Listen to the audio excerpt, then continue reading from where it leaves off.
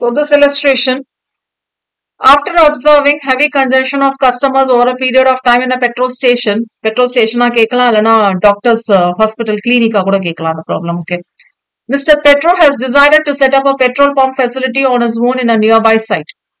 He has compiled statistics relating to the potential customer arrival pattern, okay, and service pattern as given below. He has also decided to evaluate the operations by using the simulation technique.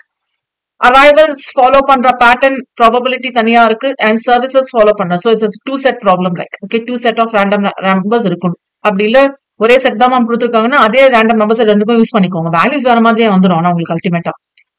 So the clock starts at 8 hours. So 8 o'clock start ஆகுது. So 8 hours சொல்லிருக்காங்களா ma'am AM PM ஆனா make it as AM ஏன்னா 24 hours clock இருக்கும் அது. Only one pump is set, அதனால confusion நமக்கு இல்ல. The following 12 random numbers are to be used to depict the customer arrival pattern. So 12 random numbers இருக்கு and 12 random numbers to depict the service pattern. So 12 random numbers இருக்கு. Okay, இதெல்லாமே data given.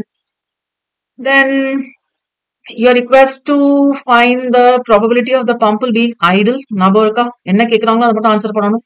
And average time spent by a customer waiting in queue. Pump ஐடலா இருக்குது. நீங்க வந்து இப்ப நம்ம அந்த ferry problem பார்த்தோம்ல, number of cars to be waited to be shift and number of empty spaces in the ferry. அதே மாதிரி தான் இங்கேயும் ஒர்க் அவுட் பண்ணுவீங்க. இங்க வந்து பம்ப் வந்து எவ்வளவு நேரம் ஐடலா இருக்கும். ஸோ பம்ப் ஐடலா இருக்குன்னா கஸ்டமர்ஸ் வந்து வரலன்னு அர்த்தம் இல்லையா? அப்ப கஸ்டமர்ஸ் வந்துட்டே இருக்காங்க. அப்ப பம்ப் ஒரே ஒரு பம்ப் தான் இருக்கு, ஐடலா இருக்காது. அப்ப customers will be waiting in the queue. So this is how the problem goes. This is again a beautiful problem. So let me have the question on the board. Okay.